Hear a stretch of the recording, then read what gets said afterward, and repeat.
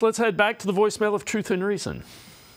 Hey guys, it's Bob from Chillicothe. Once again, I think Andrew Berry has hit it spot on for a need we had. The new receiver will be, I think that he's a proven number 2 or 3 with just the numbers he's had in Denver, and that's with bad quarterback play. And I'm just a little bit worried, but we're only having the 1 year. Do you think that Berry will be able to get him to agree to a 2 or 3 year extension on his contract? And as always, I want your opinions on this, and go Browns. Woof, woof. As always, appreciate all of the voicemails. Jeff, he hasn't lived up to the 15th selection in the first round. But change of scenery. Right now he's making, I think it's just under $13 million is what he was tagged at. So, I mean, it's kind of a game of poker. If you extend him now and he doesn't perform, you're stuck with him. If you wait too long and he looks really good, he's going to want to test free agency and see if he can get $30 million.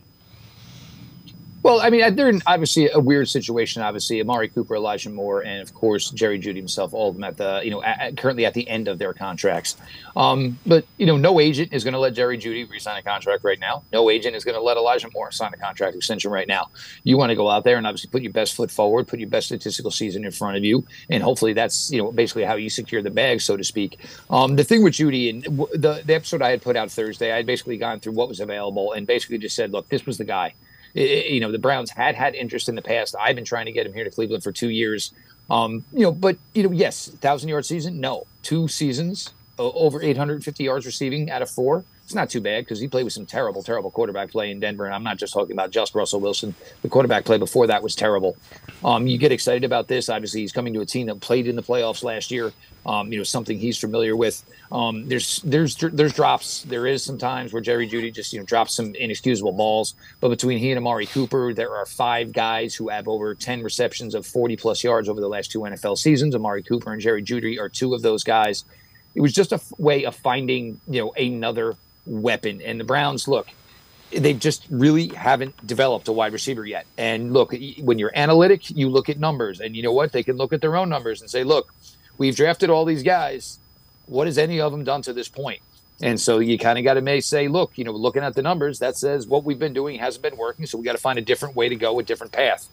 Then, obviously, now you've gotten 3 years in a row where you traded for Amari Cooper, traded for Elijah Moore, now traded for Jerry Jeudy. And basically you're in this situation where you hope they all prosper.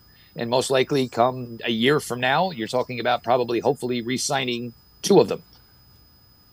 Yeah. And again, it's intriguing. You would tend to think because of those 3, they're going to play more 1 tight end, 1 running back and get those 3 guys on the field. It opens up the field a little bit more for the offense. And the other thing that I really like, just real quick, is anyone can play anywhere. Amari Cooper can play in the slot. Elijah Moore can play in the slot. Jerry Jeudy can play in the slot. They can all play on the outside.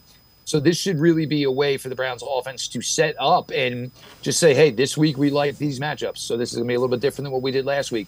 So it's not, it gives each one of them to just go out there and completely be themselves, not to be forced to be something that maybe they necessarily aren't. They can all win on the inside. They can all win on the outside.